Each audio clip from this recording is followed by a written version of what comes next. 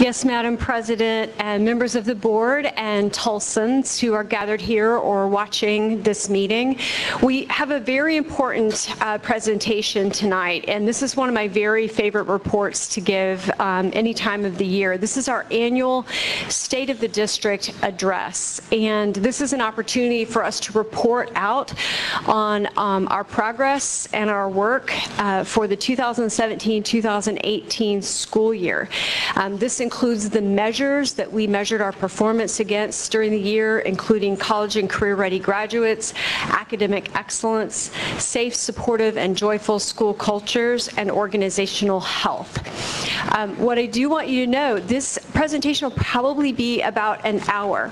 I know that's a long time, but I also want you to think about, we're condensing a year's worth of really hard work on the part of our teachers and school leaders and everyone on the team into this presentation. We worked really hard to try to make it multimedia and interactive and well, I don't know how interactive, but multimedia for sure. So we'll hopefully capture your attention in that way. You can also imagine that a report of this magnitude involves a tremendous amount of work, and I don't just mean the whole year of effort on the part of everyone on Team Tulsa to gain these results, including our students and families, but also in just preparing this information to share with you. And our communications team and data teams worked really hard to pull these presentations together. I want to give a couple of special shout outs. One is to Marty Casper from our communications team. He really has worked round the clock, especially in the last few days, to finish up some of the video presentations that you're seeing here, as well as over the last few weeks in capturing some stories from different members of our team from across the district. I also want to recognize Janae Day from our team for her work on putting together the annual report document, which is not yet available but will be available and will be released in both English and Spanish here in probably about 2 or 3 weeks. And so with that, I'm going to turn it over to our Deputy Superintendent, Paula Shannon, who's going to introduce this, and we will dive in. Deputy Superintendent Shannon. Thank you, Dr. Giss, President Schreiber, members of the board. We're very excited to be here tonight to share with you and with Tulsans our bold journey during school year 17-18 that we went on with 3,000 teachers to serve our 40,000 students across our 80 schools, including our 6 charter partners, as well as all of our special facilities. And we did this work together as a team of 7,000 employees.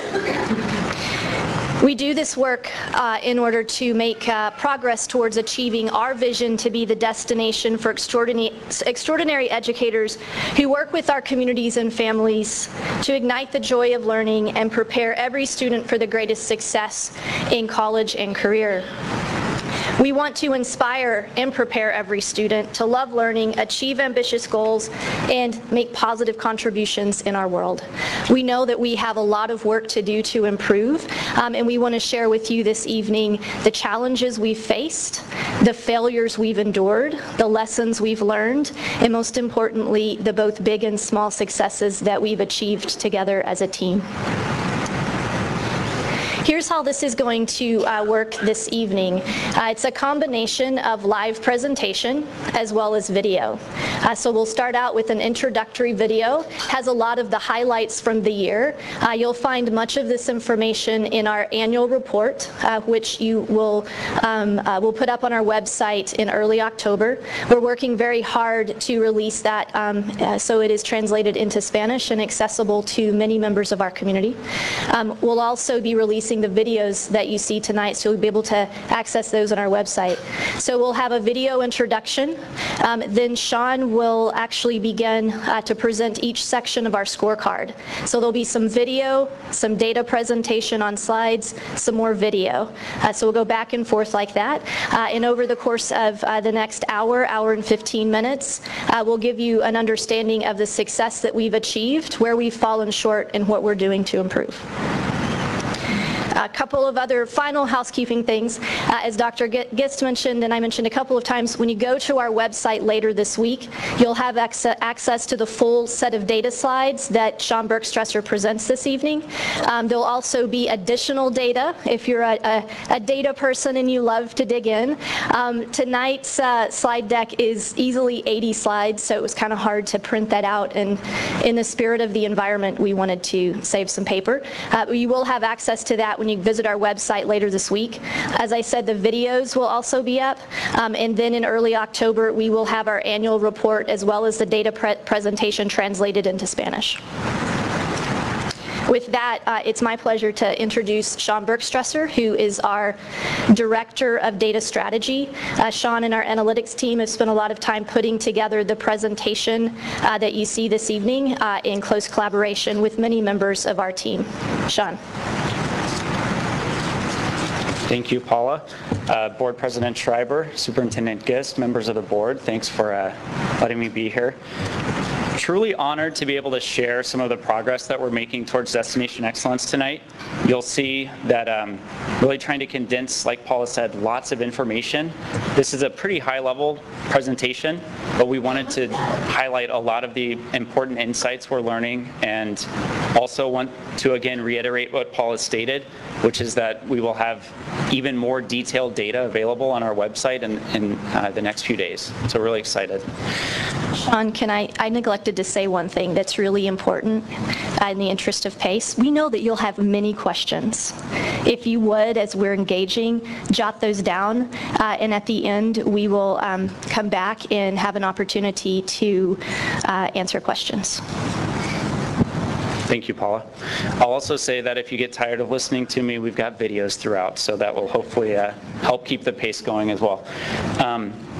Before we kick it off, do want us to ground in what we really care about for our students in Tulsa Public Schools. And I'm going to take this straight from Destination Excellence because I think this speaks to this very well. Our students from pre-kindergarten to 12th grade will develop the mindsets, knowledge, skills, and habits to achieve academic, career, and life success. That is our promise to Tulsa and to the students that we serve, the families we serve, and I'm honored to be able to present how we're doing towards that tonight. So to kick us off, I'm going to hand it off to Dr. Gist, Digital Dr. Gist, to share some initial thoughts and reflections as we kick this off.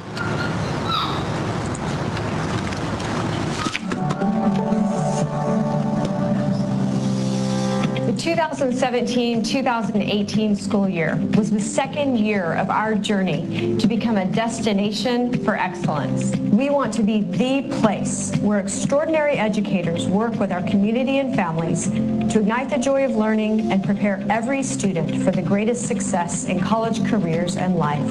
In year two, we focused on 4 key areas: preparing college and career-ready graduates, advancing academic excellence, improving school cultures, and strengthening organizational health.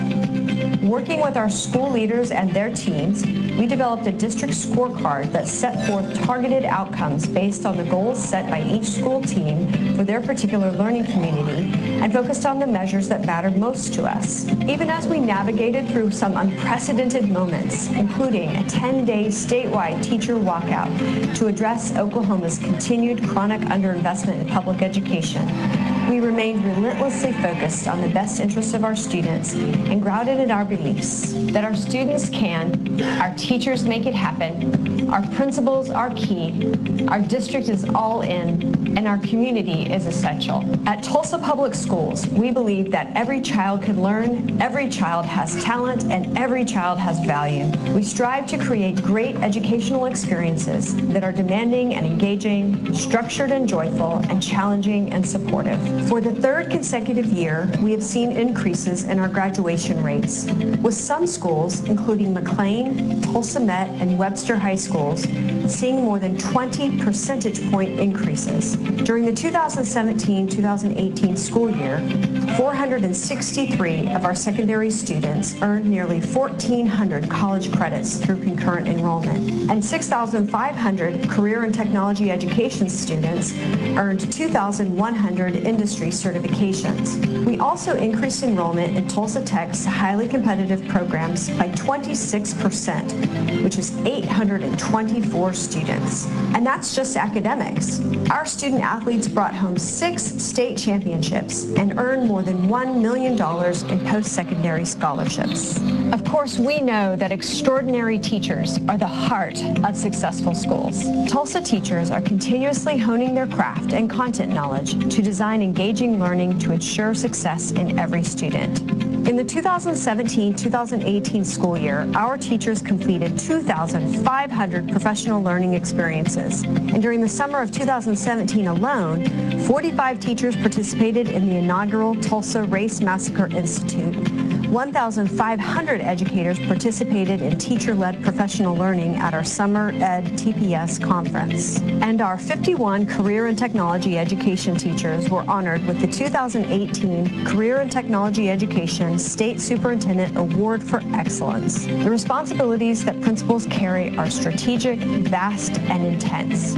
As leaders, they must be visible, retain and hire the right staff, cultivate talent, build relationships with families and communities, foster positive and safe school culture, and ensure results. We are committed to supporting their growth as instructional leaders and strengthening the quality of teaching and learning in all classrooms. At the district office, we are continuously working to assess our performance and improve our service to our schools. Our most important role is to ensure that our school teams have the supports, resources, and services that they need so that they can stay focused on what matters most, our students. Our 142 school leaders each completed 112 hours of cross-school professional learning experiences. 26 new principals each participated in 40 hours of learning through the new Principal Academy, a program that includes coaching and development designed to support a smooth transition to the role. This year, our 150 bus drivers transported 7,500 students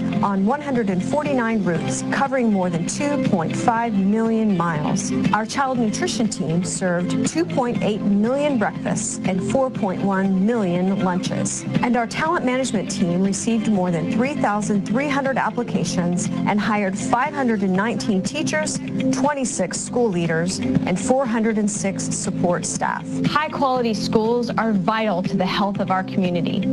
And our children in schools need all of us, educators, families, community partners, all of us, to support their learning journeys. 120 Bike Club volunteers worked with 231 students at 19 schools to travel more than 10,000 miles, burning more than 1 million calories. 250 active community partners in education volunteered with and supported 65 of our schools. 1,564 volunteers with reading partners provided 45,698 hours of mentoring and reading support for students at 24 schools. As we continue our journey to Destination Excellence, we are committed to celebrating and replicating proven models and practices and to embracing innovation as our school teams design and implement new models for learning for our students.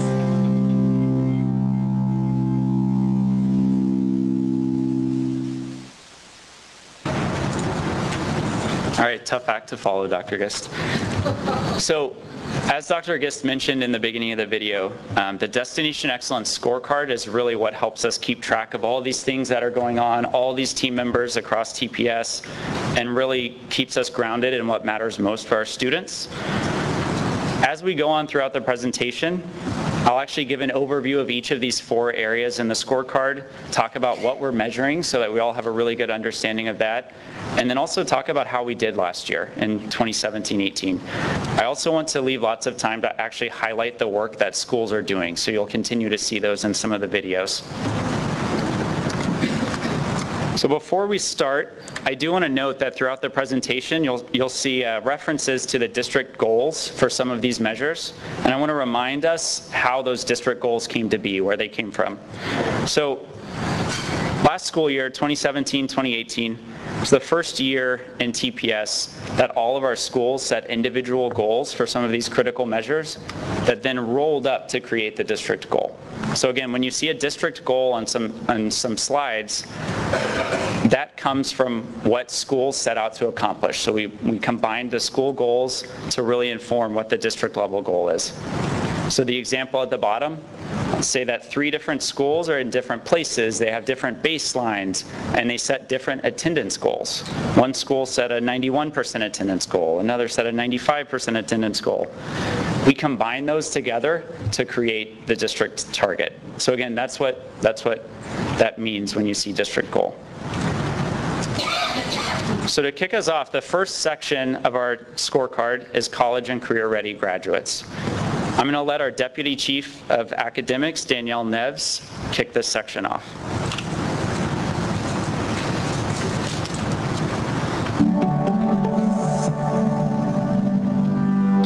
Between 2014 and 2017, district-wide graduation rates increased 14 percentage points. Schools like McLean, Webster, and Tulsa Met have seen 4-year increases of more than 20 percentage points.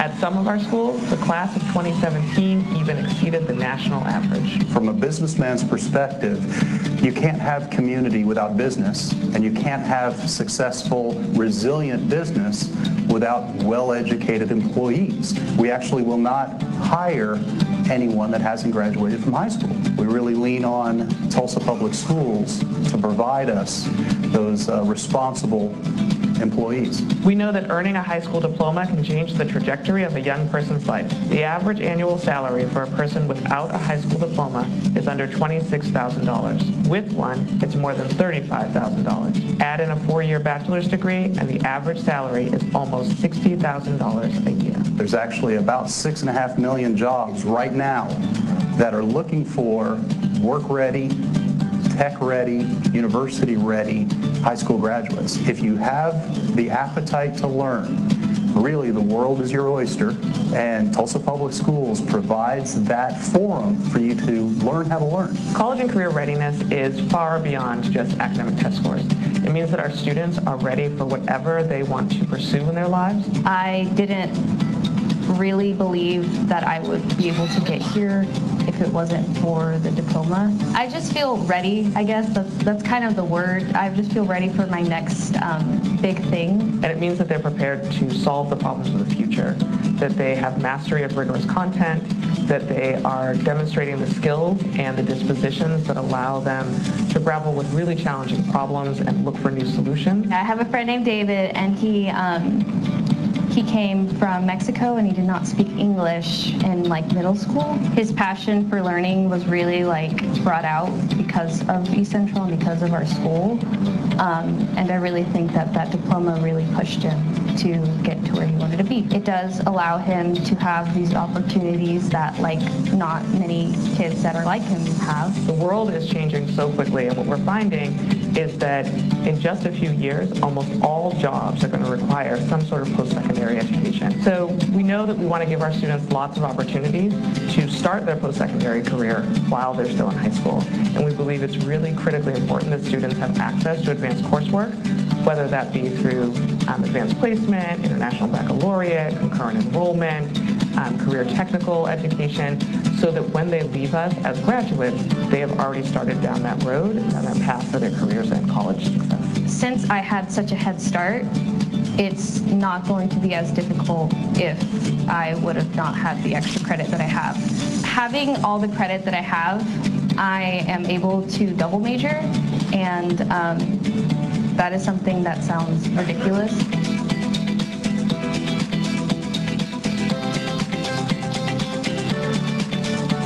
We know that implicit bias in our world, in our system, and day-to-day experiences for our students means that some of our students are having more limited opportunities every single day. I think it's important that our students are aware of it and how to deal with it, and even how to assess their own biases. What I really appreciated about the Equity Ambassador Program, words create worlds. It means that the things that we say, the things that we hear, create our world that we live in. And so it's our responsibility as the educators and adults in the system to be really active about challenging those biases, about interrupting inequities, in order to ensure that our students get the best chance at the education that we know that they deserve. If you are looking at the world of your classroom through one set of eyes, that's going to leave a lot of people out. My white middle-class background is my filter. I see everything through that filter, but what the Equity Ambassador Program allowed me to do was sort of step aside and see it through other lenses. As we work to challenge these biases, one of the things that happens in our classrooms when our teachers are enacting culturally responsive teaching practices is that our students begin to see themselves reflected more in the classroom, in the curriculum, in their learning, and then that learning becomes more relevant for them, and they're able to then bring their selves, their full selves, into their learning. The thing about the Equity Ambassadorship Program was teaching us as we go out into our buildings, back into our buildings, to not confront, not to argue, not to debate as much as to have a conversation.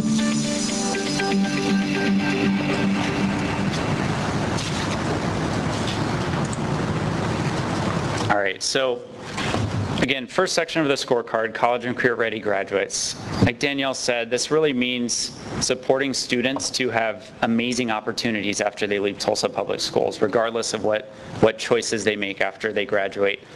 So there's really two critical components with this section that we care a lot about. First is high school graduation. That matters a lot. Second is post-secondary readiness. So how ready are people to succeed in college if that's the route that they choose to take? Why does it matter? Danielle talked a lot about why a high school diploma matters, not only in earnings potential, but also in just the ability to find jobs in the first place. Post-secondary degree is becoming increasingly important as well in our society. The 2017 Impact Tulsa Community Impact Report shared this really striking statistic that jumped out to me. So in 1973, 28% of jobs, so about 1 in 4 jobs, required some sort of post-secondary credential. By 2020, that's the world that our high school students are entering right now. By 2020, that number will be 65%. So we care a lot about getting our kids through high school so they can access opportunities and preparing them to be able to attend post-secondary institutions after that, if that's what they want to do. So the way that we measure this, we have 3 measures in our college and career ready graduate section of the scorecard. First one is graduation rate. So this is a pretty simple measure. How many of our kids graduate within 4 years of entering high school? Oklahoma's statewide rate for 2016 graduates was 82%, which is pretty similar to the national average. I'll share in a second about where TPS is. The second measure in this section of the scorecard is a measure that we take from the SAT. So 2 years ago, TPS began testing all of our 11th graders during the spring of their 11th grade year. And this gave us a really great understanding for the first time of how all of our students across Tulsa Public Schools were measuring in terms of college readiness. So SAT is one measure, but it does help us understand how likely students are to succeed in college. The measure itself is based on benchmarks set nationally by College Board, which is the company that administers SAT. And essentially these benchmarks are set by what the probability of a student succeeding in a freshman level course in reading or math. So we use those same benchmarks that SAT uses. The other measure that we're not ready to report on tonight, because honestly we're still really exploring data points in this area and diving into National Student Clearinghouse data, is post-secondary enrollment. So again, we care a lot about whether kids are graduating, care about whether they're ready to enter post-secondary institutions. This measure helps us understand what are students actually doing after they leave. Which institutions are they going into? How many are enrolling? So we look forward to continuing to be able to explore that information in the future. So here's our results for 17-18. This document shows where we were in 15-16, 16-17, and then our results in 17-18. We also have 2 additional columns that you're going to see in some other slides in this presentation. One is the 2017-18 goal. Again, in this case, that's created by combining all of the goals that schools set. And on the far right of the screen, we have percent of schools meeting goal. This is the percentage of schools that met their specific individual school goal, not necessarily the district target.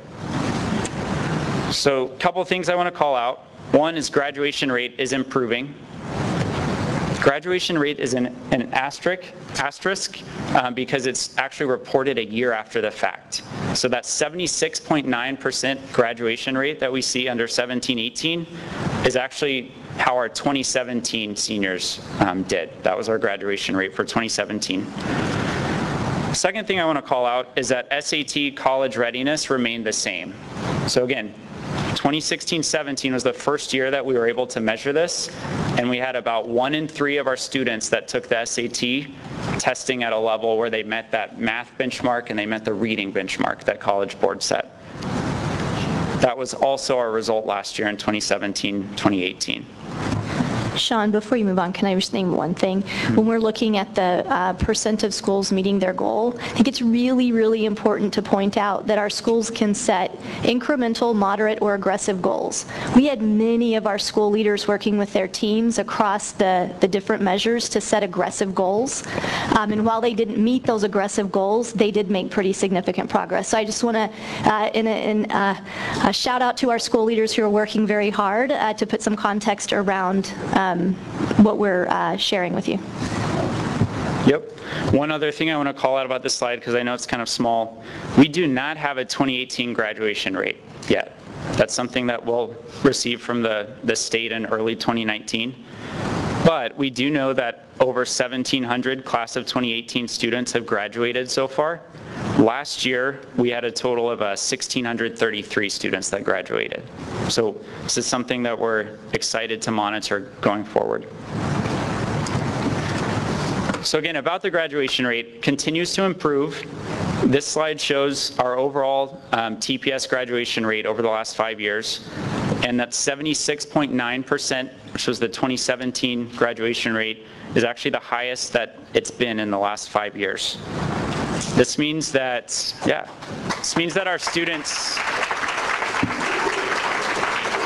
our students have increasing opportunities after TPS, income potential, jobs, etc. To put this into perspective a little bit, the 14 percentage point increase means that over 250 more students graduated in 2017 than in 2014. So I think this is something we're really excited about. Hope to continue to increase this in the future. Again, 82% is the statewide average. That's pretty close to national trends. We want to continue to climb to reach and exceed that mark. So graduation rates are increasing. We're closing racial and ethnic gaps in graduation. So a few things I want to call out. African American graduation rate, much higher than it was 4 years ago.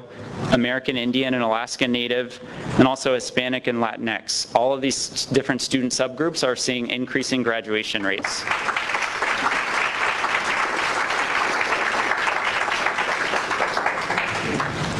I'll just pretend you're clapping for me because that kind of feels good, but definitely don't want to take credit.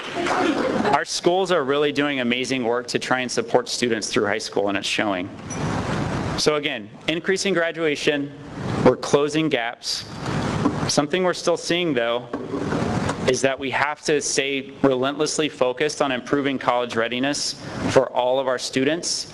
And specifically, as this slide shows, there's lots of disparities in college readiness by race and ethnicity.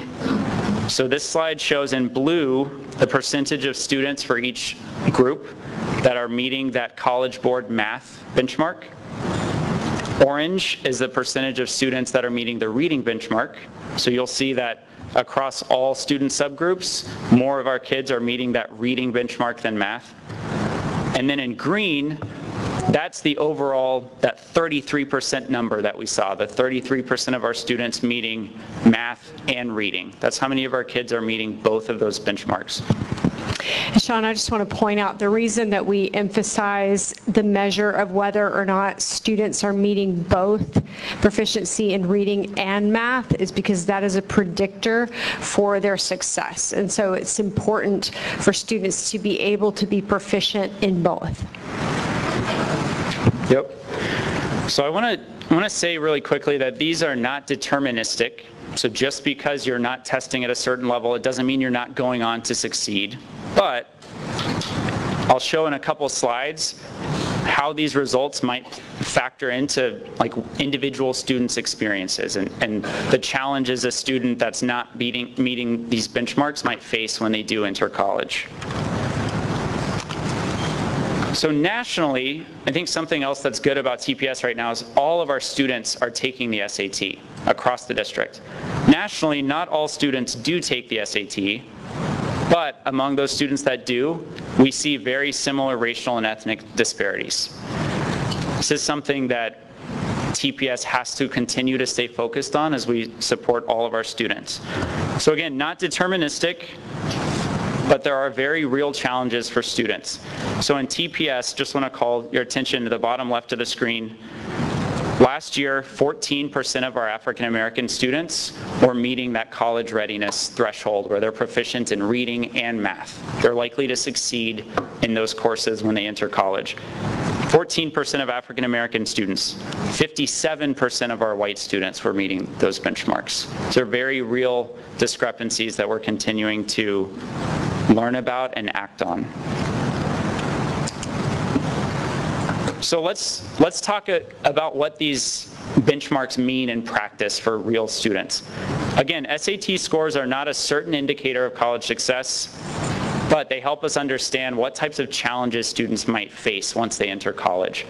So let's meet two college freshmen. First one is Bianca. Let's say that Bianca is college ready. She might enter school, maybe she goes to OU, maybe she goes to OSU. She might have the opportunity to actually test out of some initial college courses. Maybe she doesn't have to take an entry-level math course or reading course. That means she doesn't have to pay for those. She doesn't have to have the extra time taking those courses. Right off the bat, she's getting some advantages right there because she is college ready. Maybe she has the ability, because she's ahead of some of her peers, to work part-time as a tutor. She might have some extra time to play intramural sports and create lots of relationships and connections across campus.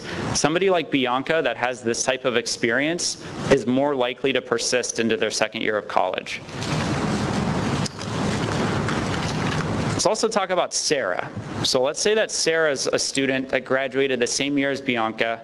Sarah is not college ready. She's one of those students that's not meeting the math and reading benchmarks. When Sarah enters school, she's likely going to need to take additional remedial courses right off the bat to catch up.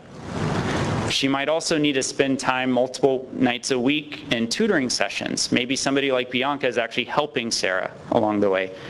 Sarah might feel pressure to study more. She might be struggling. She might have less time for social activities.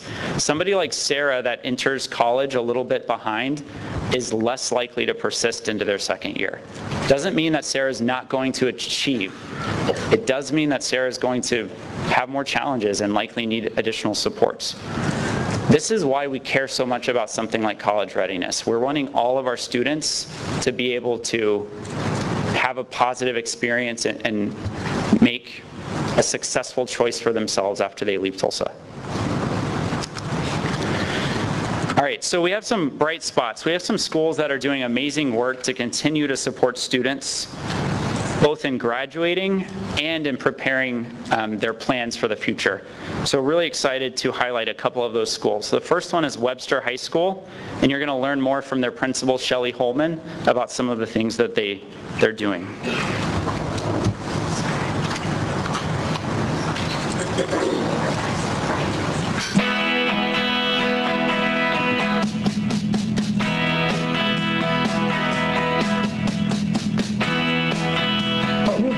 culture over the past 5 years, and we'd like to think that we've moved forward by leaps and bounds. This key to our success is that we're able to meet and know all of our students individually.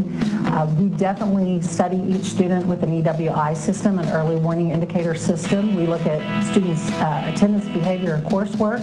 We know that those 3 elements are what actually move students forward to be successful, and we look at those students individually in the administration team meetings. Our counselors take a hard look at each student, work with them, and then our teachers are well informed about each student and their progress.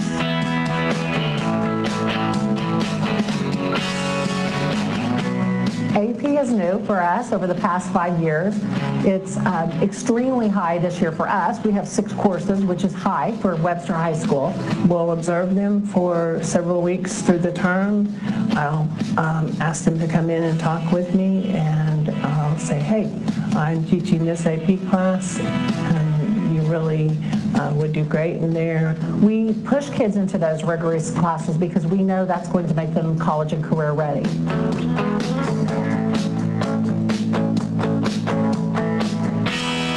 We have more students that know about college. We have more students that are applying to college. We make students aware of opportunities via college reps here, or we have senior forums.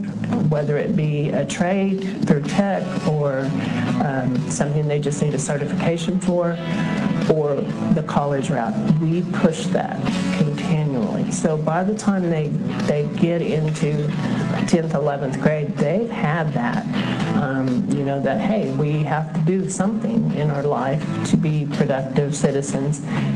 And so they're just used to it. We just make sure that the word is out, that all students can attend college. We can get them there through the OLAP process starting in 8th grade, or we can get them there through filling out a FAFSA.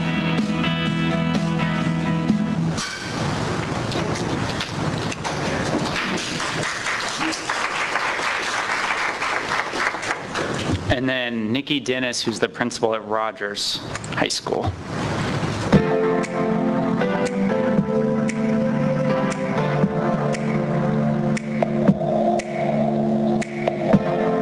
Summit is a required class that takes the concept of advisory. We take that notion that kids need to be building a relationship with teachers, and then we create a curriculum around that concept. It's not just talking about it, it's the experience and then the building the relationships with these students that works. I just think it's the work that we've done in the 9th, 10th, and 11th grade that gets kids to see that that's a viable option. At Rogers, at the freshman and sophomore level, they are only taking pre-AP courses. And so it becomes the norm, and they accept that. By the time your kid's a junior, we only offer AP classes. That is what we offer. The expectation is that by the time they're a junior, they have the option of either the AP track, or if their PSAT scores show that they're ready for college level, we want them to hop right into Composition 1. A lot of kids think they want to go to college, but they don't understand the path. They don't know how to get there. We're helping students find their core talents or their core interests, and then providing them the tools, the path to reach that goal.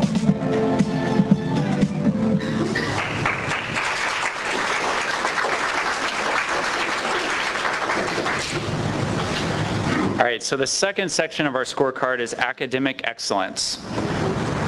We need to measure in Tulsa Public Schools student progress throughout their time in TPS, not just when they're getting to high school and getting close to graduation. So I'm going to hand this off to Devin Fletcher, our Chief Learning and Talent Officer, to talk about what this work looks like.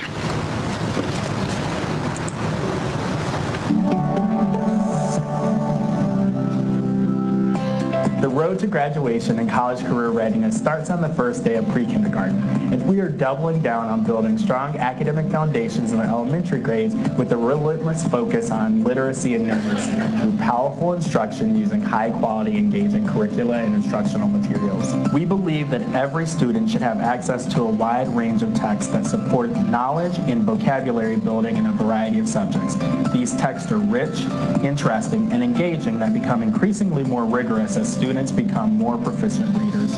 We believe that mastery of foundational reading skills is an imperative step in learning to read. Foundational reading skills must be explicitly taught and thoughtfully practiced. We believe that an effective language arts classroom prepares students to read, write, speak, and listen with a critical and analytical mind. We believe that administrative and community support is necessary to ensure that all students and teachers are provided with effective learning opportunities.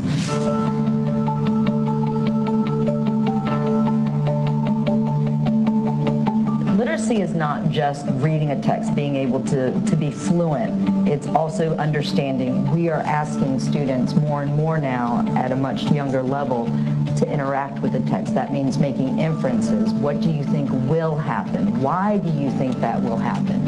And being able to take things out of the text and maybe even connections with their own lives, you know, asking them more questions and getting them to think on a much higher level. And I guess pushing them to do more than what they ever thought they could.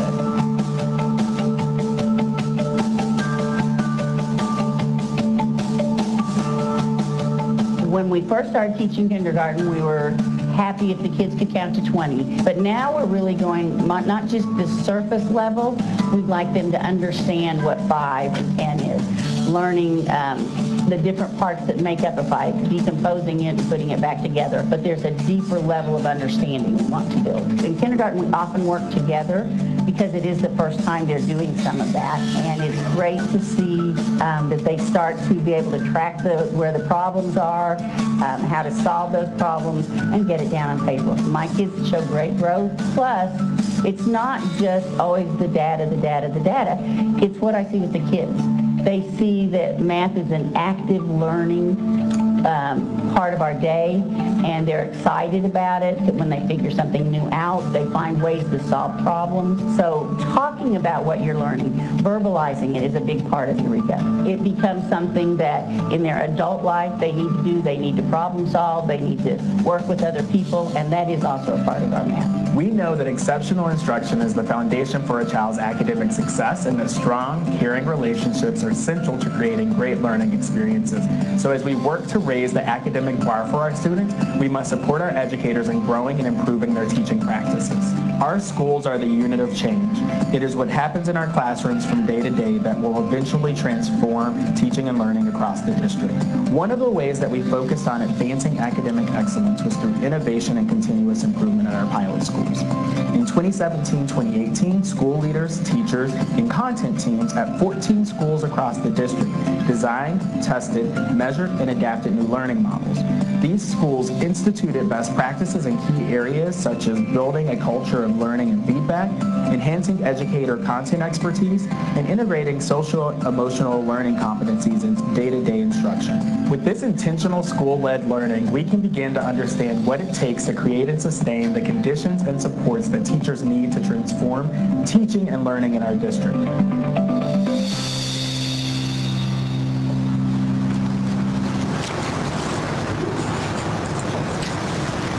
All right, so striving for academic excellence means measuring what matters for our students and identifying and addressing areas that we need to improve.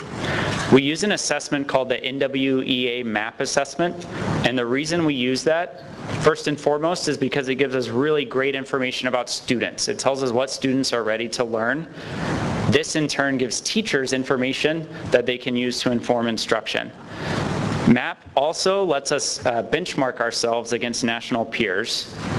It's given 3 times a year, so we get regular information. And beginning in 2017-18, we offered MAP at all schools across the district, grades K through 10. So this is the primary assessment that we use to measure the academic excellence part of the scorecard. Before I talk about the actual measures, I want to briefly touch on proficiency and growth. You're going to hear those terms, so I just want to talk about what those mean, what we mean when we say them. Proficiency, we consider a student proficient if they're scoring as good or better than at least half of their national peers at the same grade level. So because we have MAP, we're able to determine this. So a quick example, say that we have a student named Carlos that's scoring at a 200. That's his reading score when he starts 4th grade. If the average student in 4th grade has a 195 reading score, Carlos is considered proficient. He's above that. So that's proficiency. Growth. This is based on our best estimate of the typical growth for students that are in the same grade with the same starting score. So let's take Carlos. Carlos is starting 4th grade. He has a 200 reading score. Say that one of Carlos's classmates is named Sam. He has a 200 as well. The average 4th grader who start the year with a 200 grew by 8 points during the school year. Let's say that that's the case. Carlos grows by 10 points during the school year. Sam grows by 4. So both of these students grew. They're both learning. But Carlos met and exceeded his growth. He had 10 points of growth. The average student had 8. Sam still grew by 4 points, but he did not meet his projected growth. That means he's falling behind his peers. So that's what growth means. When we see a growth percentage, it doesn't mean students aren't learning. It's telling us how much are they learning compared to their peers. So our actual scorecard measures, the first one is the percentage of 3rd graders that are proficient in reading. 3rd grade is a very critical milestone in a student's career, and we want to make sure that our students are reading at least at grade level by the time they're in 3rd grade. So that's the first measure. Second measure is the percentage of students that are proficient in both reading and math. So remember when we talked about this college readiness score that we use, they had to be proficient in reading and math. We use math the same way so that we can keep track of our students and understand how they're making progress. Like Dr. Gist said earlier, excelling in both of these subjects is really an important predictor of future academic success. We also have 2 growth measures that are on the scorecard: percentage of students that meet their projected reading growth and the percent that meet their projected math growth. Something to call out really quickly is that nationally, 50% of kids meet their projected growth. What this means is that if we have schools where more than 50% of students are meeting their growth, it means that they're outperforming national peers. They're closing gaps. They're getting their students to grow at levels more than students across the country. So that 50% number is really kind of the magic number that lets us know whether we're moving as much as we need to be moving to catch up to our national peers. So here's our results for the last school year. A few things to call out. One, this is the first year, 2017-2018, first year that we were able to test all students grades K through 10. The prior 2 years, we actually only were able to test students grades kindergarten through 3rd. So some of these measures aren't quite comparable, but we still wanted to put them on the scorecard so we can keep track of how we've done. So 3rd grade proficiency, we went down to 34% of our 3rd graders meeting proficiency in 3rd grade. So that means 34% are at or above the middle level for students across the country. 26% of our students are proficient in reading and math. 43% of our students met their projected reading growth, and 47% met their projected math growth. I also want to call out that some of our targets this year, our 2017-18 goals for projected growth in reading and math, were really aggressive, but you see the 56%, 55%.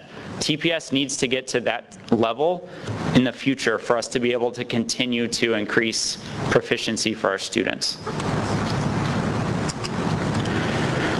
More of our students are proficient in reading than math. So reading is the orange bar on this chart, math is blue. You'll see that 26% summary proficiency measure that I shared on the last slide is made up of these two measures. So 33% of kids are proficient in math, 39% proficient in reading, and 26%, that green line, are proficient in both of those subjects. Even though more kids are proficient in reading, last year more of our students met their projected growth in math. 47% of our kids met projected math growth. That's getting us closer to that 50% national benchmark that we want to be at and above. Something to call out on the bottom is that you'll see that a lot more of our secondary schools met their projected math growth than elementary schools. For reading, really struggled across the board and are continuing to focus a lot on achieving more reading growth for our students. I want to call out a few more things. We have to ensure that more of our students from all backgrounds are meeting and exceeding growth. Again, that's a really critical measure to let us know how students are progressing. Last school year, students of color were less likely to meet their projected reading and math growth than white students.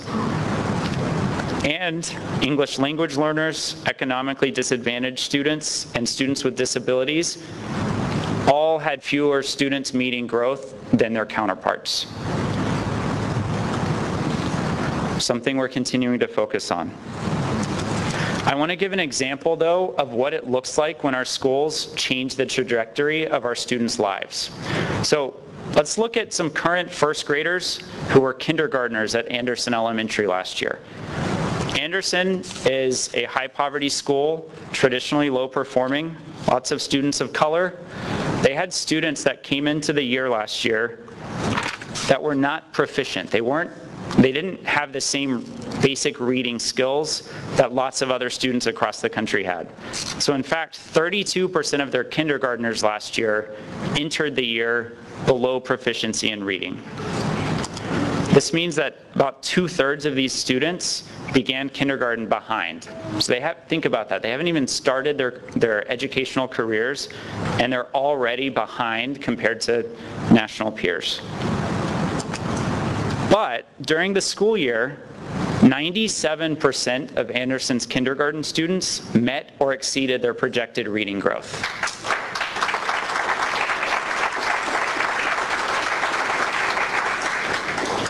And what that means is that by the spring, by the end of the school year, 83% of those students were proficient in reading.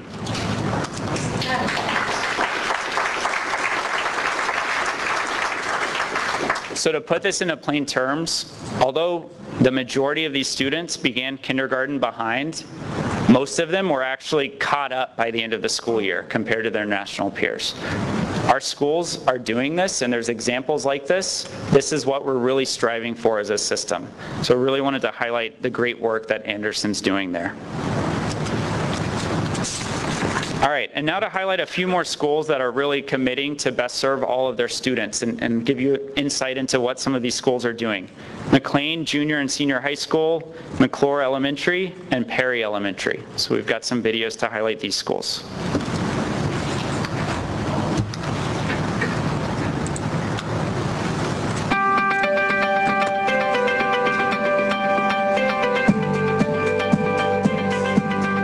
TC1 has actually changed about how to reach high standards, and so it's pushing other departments to do that same thing. I think it has a lot of added benefits. I think first and foremost, it's what's best for kids. So the beauty about it is if you're struggling with something as a math teacher, you have someone that you can work with. Having those conversations with other teachers and troubleshooting issues in the classroom, or I tried to teach this thing and nobody got it, can somebody else tell me a way I could approach it differently? The tone here is that academics is number one, but also there's no cop-out.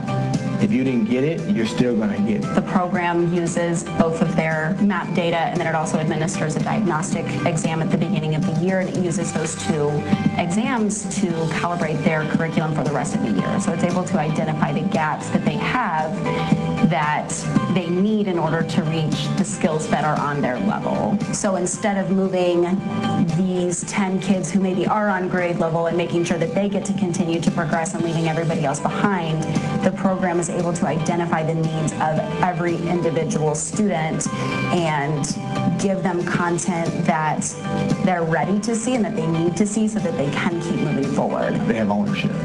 And that's what we want our kids to have. But we also want them to also take that and put that in other classrooms.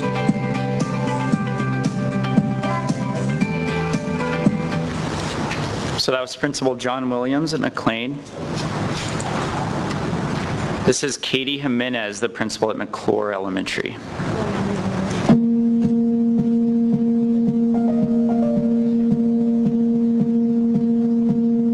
We realized that our kids needed more than just academics. They needed a foundation, a developmental foundation, to be able to understand and regulate their emotions. I would say behaviors and student emotions have changed a lot in my 21 years in the district. There was an opportunity to participate in a pilot, and it was through the Wallace Foundation. So we said we would love to be part of that, and our school was selected. With social emotional learning, it helps students recognize their emotions, give them some strategies to help regulate, to get them back in their classroom or stay in the classroom. Students or adults will create a charter together saying how they want to feel at school, and they identify the actions they'll take to make sure they're feeling that way, and then what they'll do when we're not feeling that way. So it's an agreement to support our feelings at school and the way we're feeling. We have a mood meter. The mood meter gives students an opportunity to indicate how they're feeling at any given moment. There are 4 quadrants of the mood meter. They're not responsible for pinpointing and using a specific word to say how they feel, but they will, they'll plot it on the mood meter. So teachers are using the mood meter with students in the morning. As students rotate to other teachers throughout the day, oftentimes those teachers will reconnect and say, let's replot how we're feeling. It gives the teacher a snapshot of where kiddos are emotionally before they start teaching. I just think there's a lot of kids that can't regulate themselves, and with just identifying where they're at on the mood meter helps them go, wow, I'm in the red, and this is why. We are investing deeply in a practice that takes time. Social emotional learning is something that it would be very easy to say we don't have time for that. But I think us putting a stake in the ground and saying if we don't do this, we won't be able to do anything else successfully, I think that is a saying like school has to change. What school means has to change. It can't just be about academics. We're really caring for the whole child.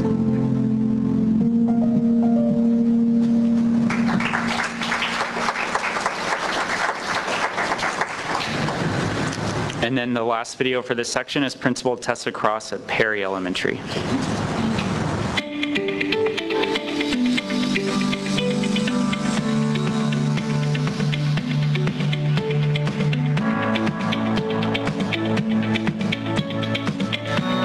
We really need equity for all students, that everyone have the same experience and the same, like even down to the curriculum, having being exposed to the same curriculum, but also the same experience in their educational journey, and so that they are college and career ready. I want to build leadership in my building, not just with my team leaders, but for everyone, and to see my team leaders really getting nitty-gritty with my teachers and leading them and equity and just talking about, you know, how can we make our curriculum, Eureka Math and CKLA, equitable for all of our kids, and just them talking and leading those discussions. It was amazing. I think they're finding their niche and their groove and actually are becoming a team leader. With the Leading Educators whole content cycle piece, it's really written out for us. It's really directed. So we have an agenda. It's really a focus.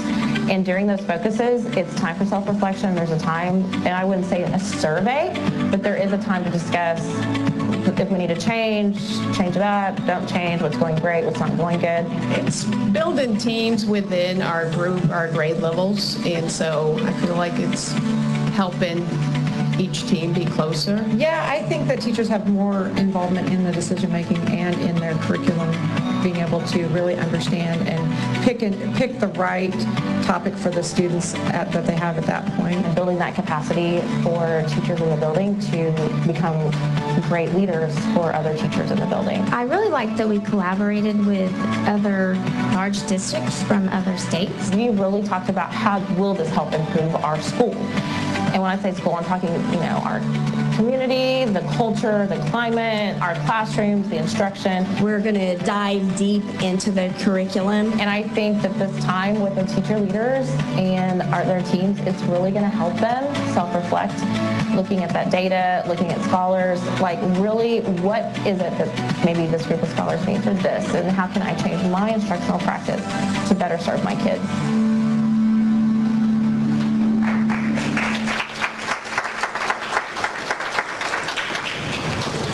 All right, so the third section of the district scorecard is safe, supportive, and joyful school climate and culture.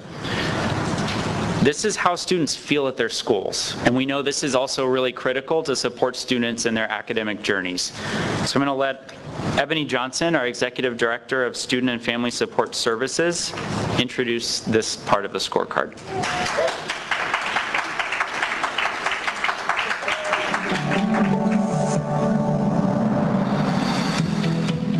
We've looked at discipline in a way of like when students do things, then there's a consequence. And now we're doing more of a research approach to what caused the behavior, what are some of the outside factors that's affecting that child's behavior, how have we incorporated strategies and methodologies to support a change in behavior, and then how do we then give them a second and third chance to get it right. We know that there are 3 factors that are really important for students to thrive: feeling a sense of belonging, feeling safe, and having strong relationships with caring adults. It's not hard to figure out that when students feel a sense of belonging, when they have relationships that are built, and then they feel safe, then we know that that means that attendance will increase, chronic absenteeism will decrease, and students' behavior will be better. It is so very important that we have adults who understand the importance of care for students all through the day. Tens of thousands of students reside in Tulsa Public Schools. It's very important that we are intentional about getting to know our students. In Tulsa, the legacy of the Greenwood Massacre still affects our young people of color, particularly our Black students.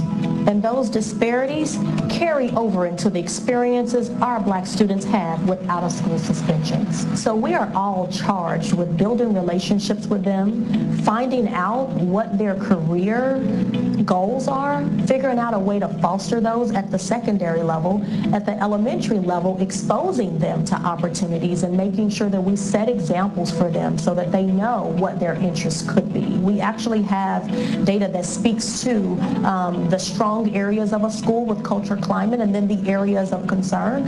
And so one, to pay attention to what the data is stating regarding students' sentiment and how they feel in order to really dig down and get to the issues. And then two, making sure that adults are getting around in the building to get to know each student, learn them by name, shake their hands, ask them a few questions about how it's going with school and with life. We also must reserve the use of exclusionary practices for only the most extreme cases. Removing a child from a school setting cannot be taken lightly. So it's important that when we do it, it is only in cases where it is the only appropriate option. Many of our school leaders are taking an innovative approach on how they are handling disciplinary issues with our students. Many of our schools are incorporating rooms that allow for mindfulness. They are incorporating some abilities for students to manage their emotions. And so it is critical that we take relationship building serious, because relationship building fosters the safety that we're looking for. It fosters the belonging.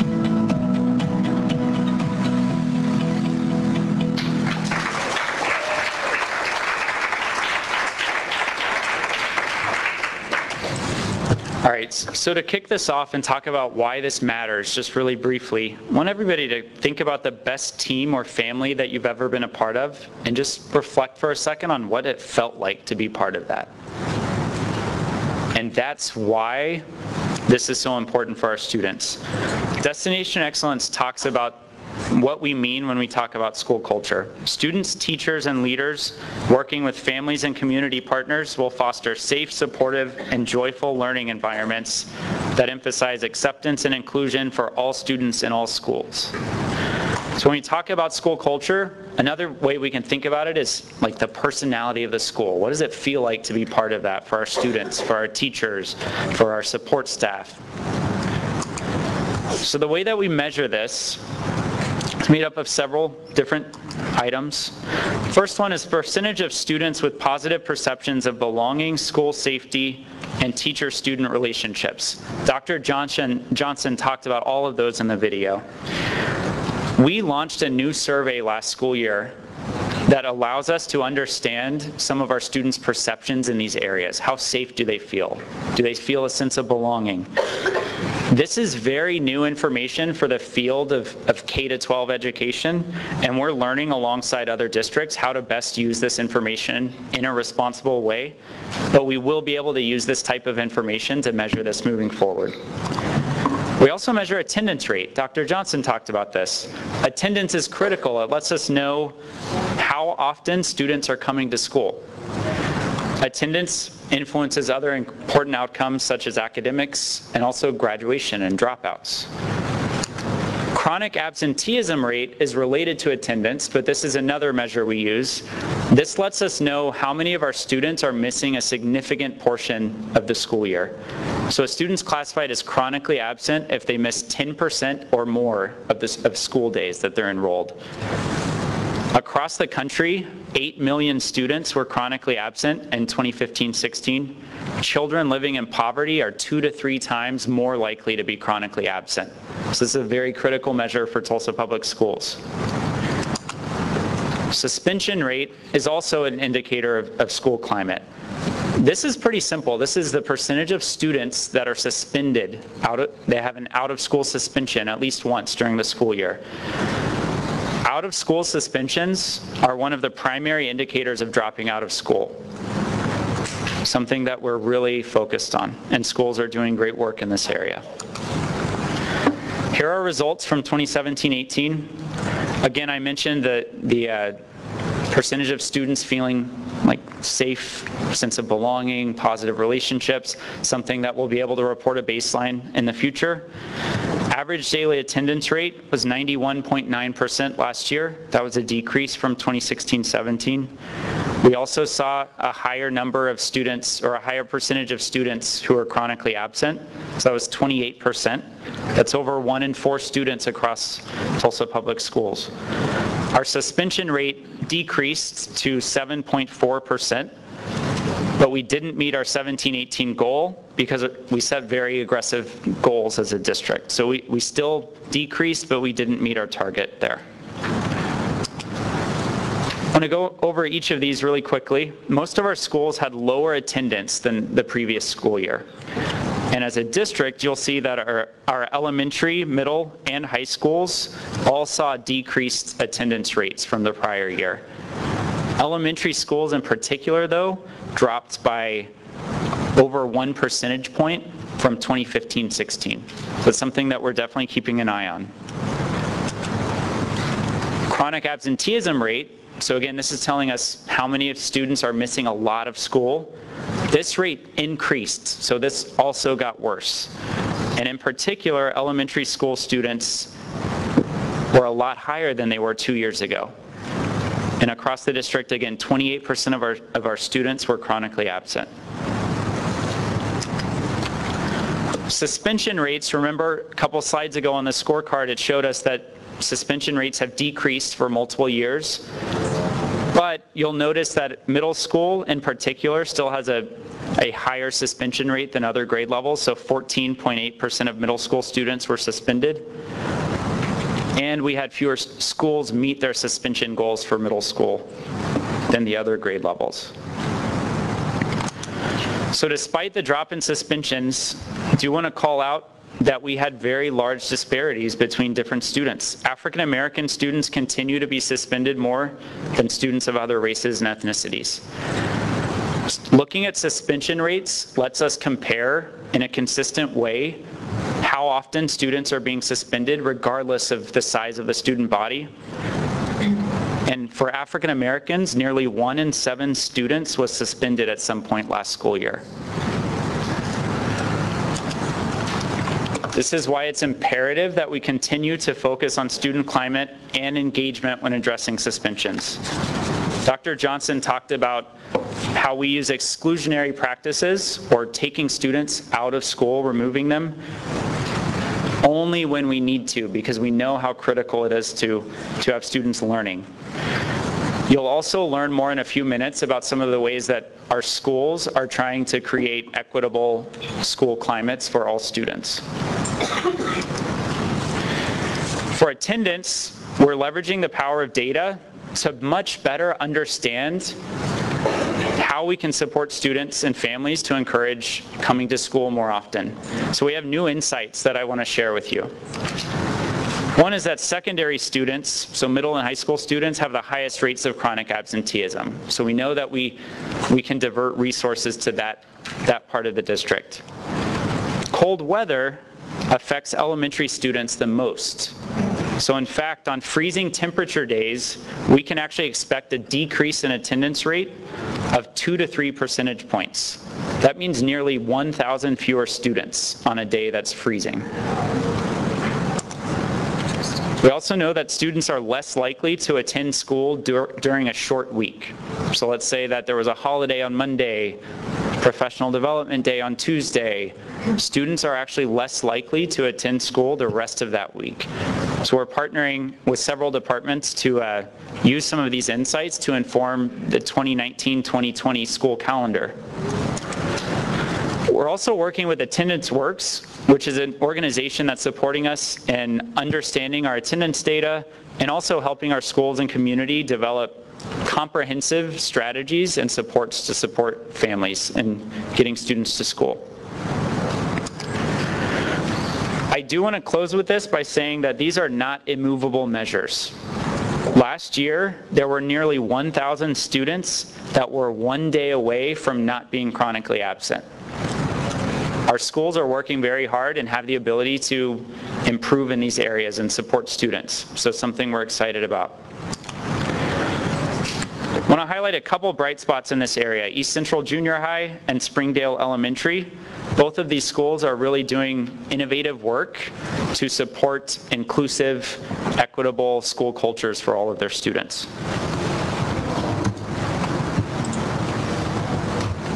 So Principal Josh Regner at East Central Junior High.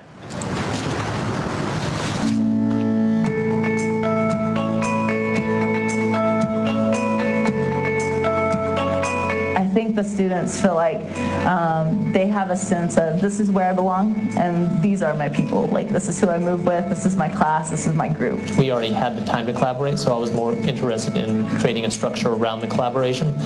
And that's where we came with the pod system. I think really when we started the pods and actually started putting core teachers together with a set of students, that was the first big shift. And the thing that did is it began to build culture within our school, because now the teachers could talk, like the math teacher could talk to the science teacher and say, I'm seeing this, are you seeing this kind of issue?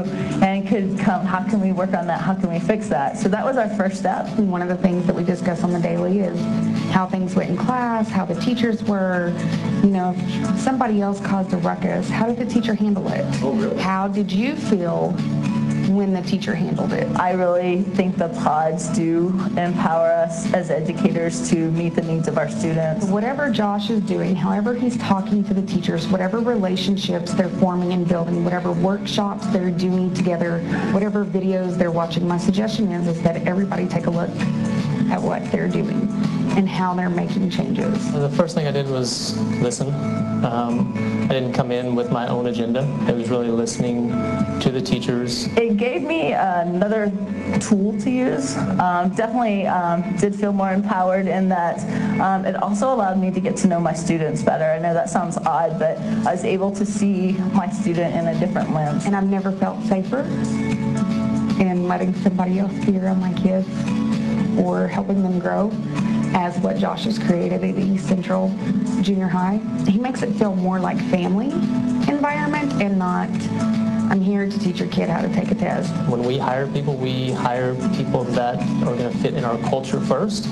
We believe like the instructional side of things can be taught, but we want people that are going to fit in our culture and believe in our kids and believe in our community.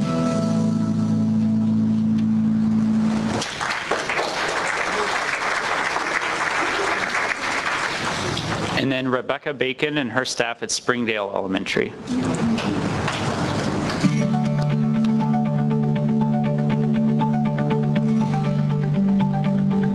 believe in building life-altering relationships here at Springdale. The teachers are all in. They build relationships with families. I like to say that I build the relationships with the families. I'm here every morning at 7:15, and I'm usually either outside or in the hallways greeting every family. Most of the times I can identify the parents to the child, or I am on a first-name basis with the families at this point. I've been very intentional in my hiring. At last count, I have 14 bilingual staff. We have a dual language program, so we are able to meet parents' needs. We have that jokingly relationship with the families, and I can say, hey, where's the doctor's note? And they're like, oh, I'm sorry, I forgot it, I'll bring it back. And so I think that that's what's really great about our school, is that we're at that point in our relationships with our families, that we no longer have that tense moment where where the parent feels accused because you're asking them for a doctor's note. Those kind of things that keep kids in school really are huge, and having that staff that's able to communicate that to them, it just really makes the difference. Take the time to leave your office. Take the time to leave your space, go out, meet the families, whether it be after school or whether it be before school. We do home visits twice a year. Just really, it's a pleasant house call. We say hello, glad your child's in my class. Is there anything we can do to work with you? Why are our students that are chronically absent?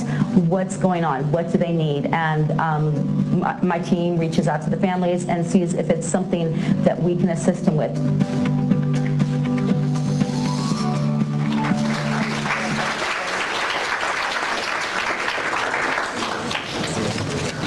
And then we're almost there. The last section of the scorecard is organizational health. So the first three sections are all about our students. How are they doing?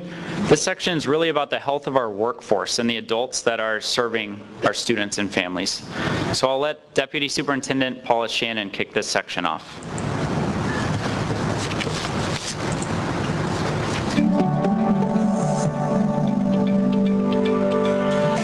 With 7,000 employees, we are Tulsa County's third largest employer, but we also want to be Tulsa County's best employer. And that means creating an organizational culture where our team members feel supported, connected, and valued. At Tulsa Public Schools, the heart and soul of our work is to ensure every student develops the mindsets, knowledge, skills, and habits to achieve academic, career, and life success. And a healthy and strong organizational culture keeps team members aligned and connected, whether they are in classrooms, driving buses, managing teams, or serving meals. Tulsa Public Schools should be a place where people want to work and where they share that joy and enthusiasm with their friends, family, and community. When all 7,000 of us feel that intense and meaningful connection to each other and our students and their families, we'll be able to set a new standard for what's possible in our schools. As a learning organization, we have an unwavering commitment to continuous improvement, which means that we need to understand what's working, what isn't, and how we can adapt, adjust, and continue striving to create the kinds of exceptional working experiences and conditions our team members deserve. We're focusing on three key areas to understand the health of our district: novice teacher retention, employee engagement, and district office service. Our district office teams exist only to serve our schools, and we are continuing to design our district office teams to be adaptive and responsive to our school's particular needs. We're working to understand how well our district office team is serving our school leaders, teachers, and schools by asking about employee perceptions in three key areas. District office personnel are empathetic toward my concerns or issues. District office personnel attempt to fully understand my concerns or issues. And it's clear that the district office cares about the welfare of teachers and students. While we've made some improvements, we're continuing to seek feedback from our team, and we're using those insights to guide our work as we move forward. Feedback from our teachers and school leaders has already led to some important operational changes. District days of service at schools, improved team onboarding experiences, removal of school click charges for copies. And we're still listening. One of our habits of success is to welcome criticism and leverage that feedback to help us improve and grow. And we look forward to supporting and serving our team over the coming year.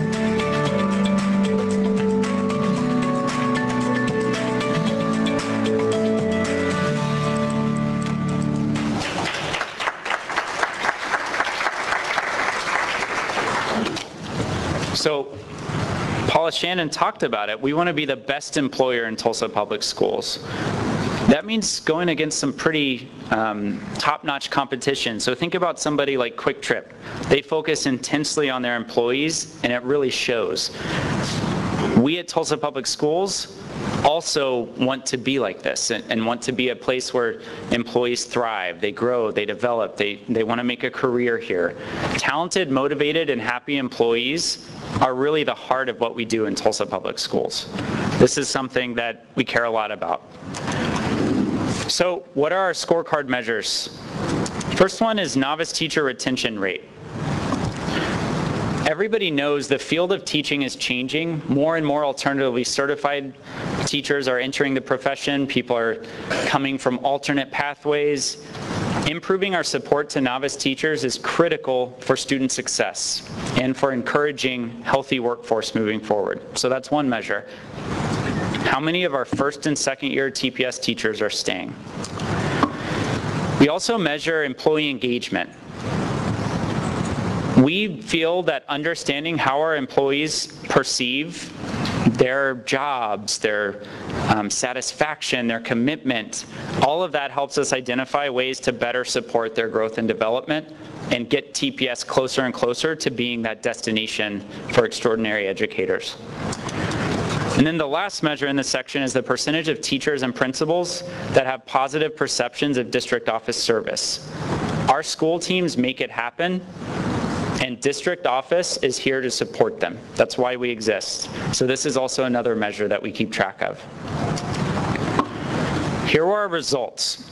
So for novice teacher retention, we're actually really excited because over 3 out of 4 novice teachers stayed into TPS this school year, which is a marked increase from last year when our retention rate was 68%. Something we're very happy about.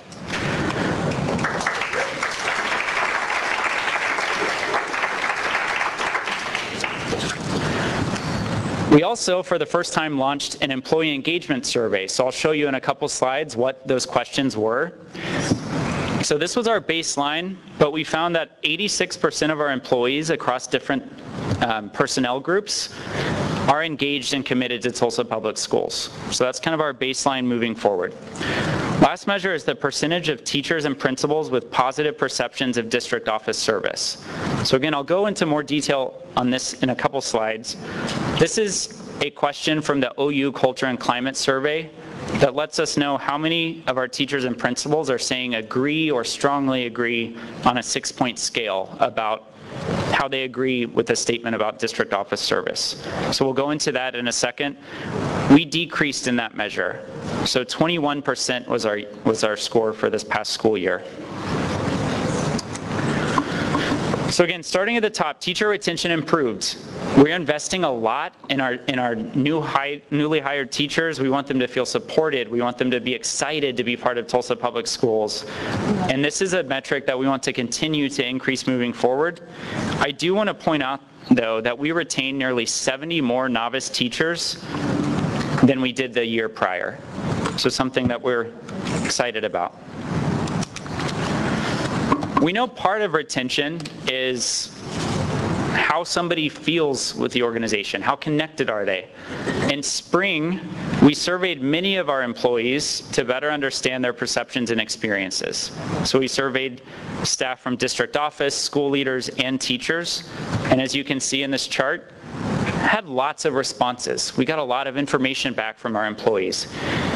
I want to highlight that we had almost 2,200 teachers respond to these questions, which I think represents just the hunger that teachers have to provide us feedback, and we're excited to act on that.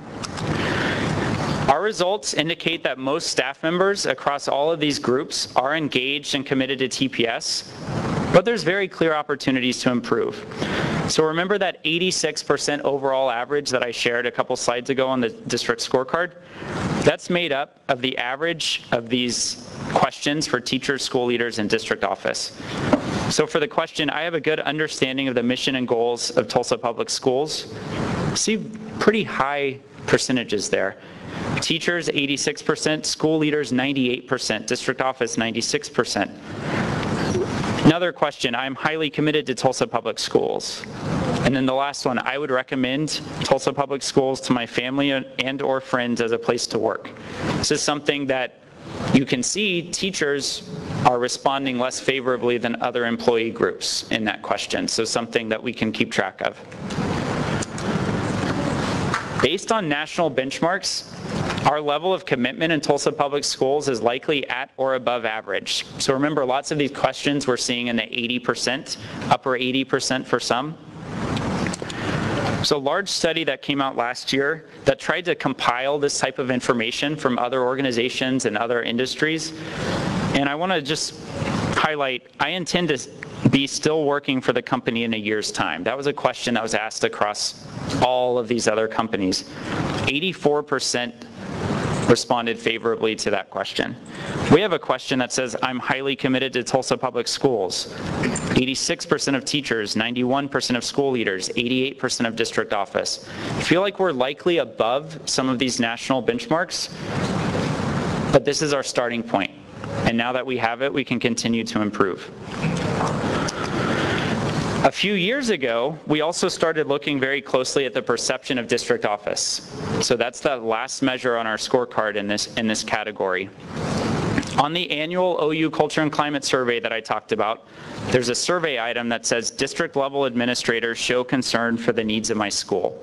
So that's the item that we've been using to track district office service. And you'll see in 17-18, percentage of teachers and principals that indicated agree or strongly agree was 21%. If we include somewhat agrees, moves up to 48%. But we're not super happy about somewhat agrees. We want people to overwhelmingly be excited about the service they're getting from district office, and some of our stories in the videos will show that. So after we got this information, we committed to collecting more feedback and listening to our employees. So in spring of 2017, after we got some of the OU Culture and Climate Survey back, we started school leader and teacher focus groups. That led to launching days of service at the beginning of the 17-18 school year. We also really aligned on a common definition of service culture at district office. And again, you'll hear about this wow experience that we're really aiming for in a couple minutes. This past spring, we conducted additional school leader and teacher focus groups. We began intensive service culture training at district office, which is still going on. Several employees have gone through that. And we started to ask more questions about district office services from teachers. So I'll share some of those results. And then remove printing click charges. Woo! We also revamped teacher onboarding, like Paula mentioned. So these questions were in the video, and they were the new questions that we started asking this spring to learn more about how our teachers are perceiving district office. And I feel like these show you that lots of teachers believe district office staff care about their concerns. We have a very long way to go, though, to consistently provide the quality services and supports that our school leaders, teachers, support staff are really craving. So some bright spots to kind of talk about this work. One is the data team. Yeah, I'll pat myself on the back. No. The other is just kind of like a larger district initiative to really embed this desire for wow experiences and aspiring to provide, to go above and beyond when we're working with our school staff. Sean, could I add one thing before you go on? Please. One of the things we also wanted to do when we were learning from the OU Culture Climate Survey that we had much to do is we wanted to ask more questions, but we also wanted to focus on getting more responses. So we were noticing lower response rate with our OU Culture Climate Survey, so we leveraged the opportunity with a teacher survey that all of our teachers take. We have very high response rate to embed these questions, additional questions, to help us better understand how people are experiencing us. And so specifically, and y'all can correct me if I'm wrong, but on OU, I believe it's like 700-ish responses compared to 2,100, so three times. Yeah. Yes, that's correct. Thank you both. So Holden Mitchell is a data team member who I have the privilege of working with, and he's highlighted a bit in this video, so I hope this gives you an idea of what we're aiming for.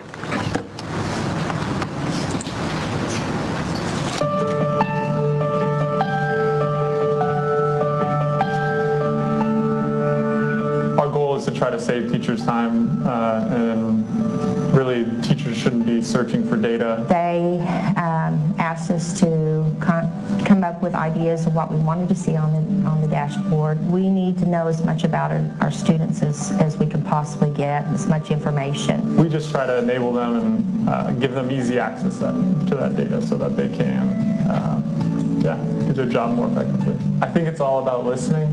If somebody comes to you or sends an angry email at you or is frustrated with the system that maybe we've built, there's a reason for that. And in the end, ultimately, they're right. So it's very easy to get offended, like, oh, we've worked hard to build this system to try to help you, but you're frustrated with it.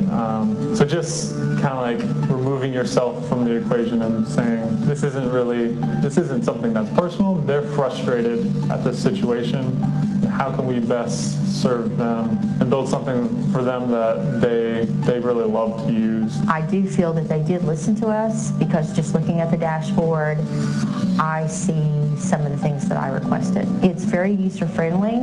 I feel like we got what we asked for as teachers. So just hearing from them and being able to quickly fix those bugs or add whatever data point that they need to do their job, going out to school sites and actually interacting with our users is so important, because I feel like in education and technology in general, the biggest mistake people can make is to never actually interact with their users. I liked the approach that they gave us, because they had us brainstorm, and then they worked with us on prioritizing the information, because of course we want a lot of information about our students. By going out and doing trainings at school sites, getting feedback through the comments and the dashboards, that's all of our best ideas actually come from the users.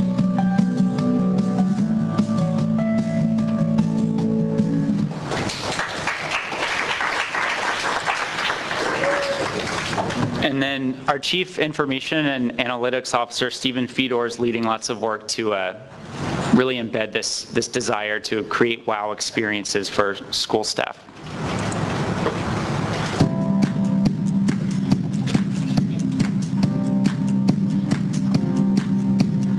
Service culture is really making sure that individuals have that feeling of being supported each and every day, but it's also about customer experience. I want everyone to feel like I feel. It's going not only above and beyond, but it's doing the completely unexpected in anticipation of we can always be support for individuals. The wow factor is the exclamation point at the end of any set of work. This summer, I got the wow experience from the IT department, because they're so knowledgeable. Their spirit, they have an excellent spirit.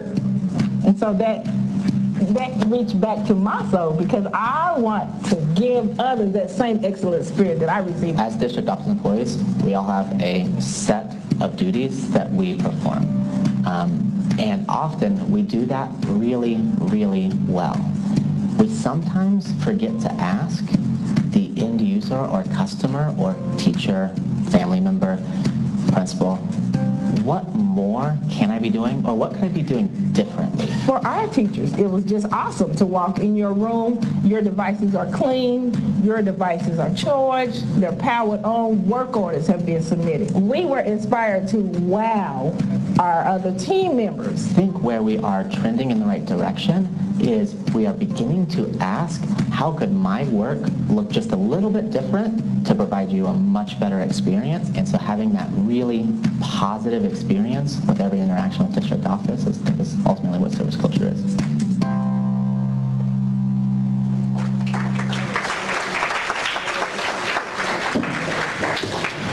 So I think looking ahead, lots of things that we learned, lots of great things we accomplished, lots of areas that we know we didn't accomplish enough and that we need to continue to improve. And I'm going to hand it off to Dr. Gist so we can hear some reflections from her and others who are leading lots of this work.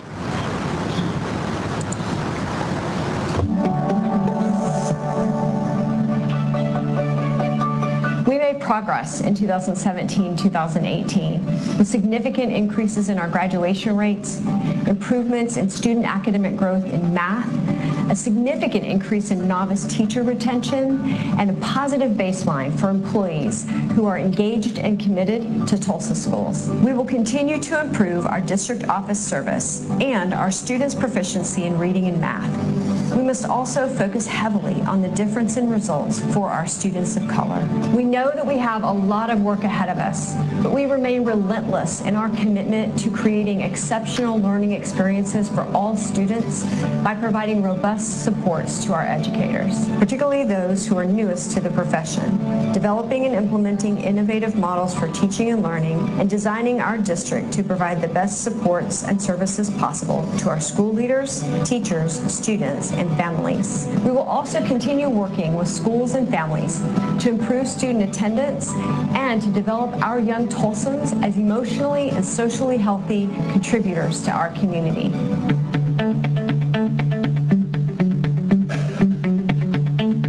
Tulsa Way for Teaching and Learning is a guide and resource for Tulsa educators to really articulate the core beliefs, consistent practices, and resources and structures that all of our Tulsa educators use to be effective, excellent teachers. Being a part of that process, being able to identify how teachers can have a role in the Tulsa Way has been really rewarding. One of the things that we heard was we want one place where we can find our key resources. We don't want to have to go in search of resources across a variety of different online locations. Having the Tulsa Way site, having everything in one place, that has helped me already. When we talk about what great teaching looks like through the lens of the Tulsa Way for Teaching and Learning, we think about our teaching and learning cycle, having a strong backbone around planning, teaching, assessing, and adapting, and weaving in relationships, relevance, and rigor to how we do each of those things on a daily basis. Seems more cyclical, that it's gone from the district asking teachers, and then teachers giving their feedback, and the district going back and saying, well, this is what we've come up with. And then that back and forth is what I think is going to make this really successful in the long run.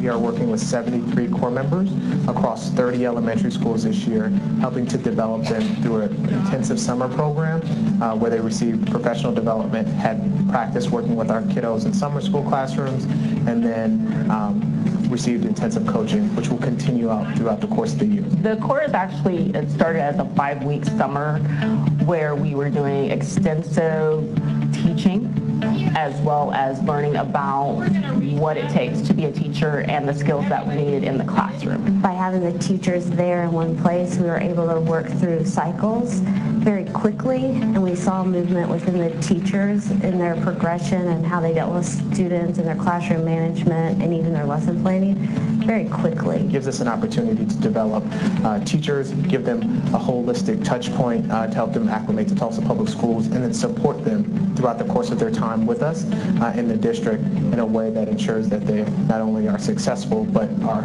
staying with us in the district. The core sets up standards for them, and they have to meet a certain standard to pass the core, and the coaches are there to help make sure that they reach that level. So even if we were strong, they were wanting us to be stronger.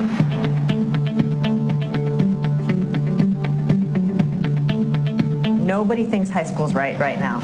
Everybody thinks there are parts that are right, but almost nobody thinks that everything about high school is right for the kids who are in it or for the future that's coming. The model of high school has been the same for about 150 years. I feel like over time a lot of students have adapted to high school, but high school hasn't adapted to us. Now, as our world is changing and the needs of our economy are changing, what we need to be preparing our students for is changing as well. And so this is an opportunity for us to look at what that means. Really, I'm a senior and I only need an English credit to graduate this year. So I'm really sitting around like, why am I here for 6 other classes? Like you said, I could be applying for colleges and even just going to work maybe after school, So Tulsa Beyond is about this idea that our school communities are the right ones, not to reinvent high school, but like to invent it for the first time in the way that it should be. So we've got 4 schools. Each of those schools has got a community design team. Throw everything at the wall, see what sticks, and hopefully come up with a model that meets the needs of our students. It's an incredible opportunity for us to show the world what fantastic students we have, what fantastic staff we have, and also to be able to say that we are the best school in the nation, which makes me very proud to be a part of it. What kind of experiences do they want their students to have? Are they going to be in school? Are they going to be out of school? Where are they going to be learning? What are they going to be learning? Where they can say, man, I loved my 4 years there. It was great. Every day we were doing something exciting, and it really prepared me for the success that I'm having now as an adult. This is not a project that's coming from the school district. It's a project that's coming from each local school, and the vision that emerges is going to be theirs.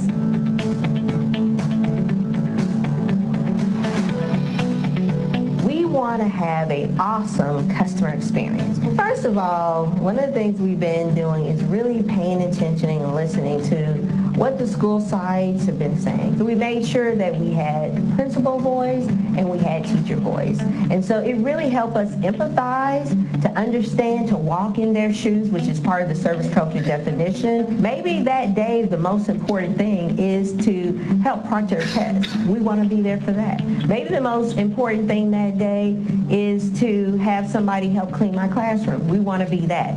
So we want to demonstrate that we are all in. It's creating that communication relationship that's going to make the difference. And so we're just trying to provide some ideas and some experiences and a little bit of a push as we do provide services, as we see people day to day, that we give them an experience that they really appreciate. And we want to make sure that what's needed is provided at that time. We're going to be proactive about it. So don't wait.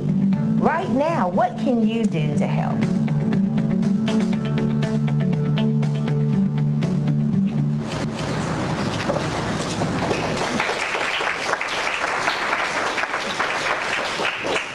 All right, so that actually concludes the State of the District presentation. So would love to answer, thank you.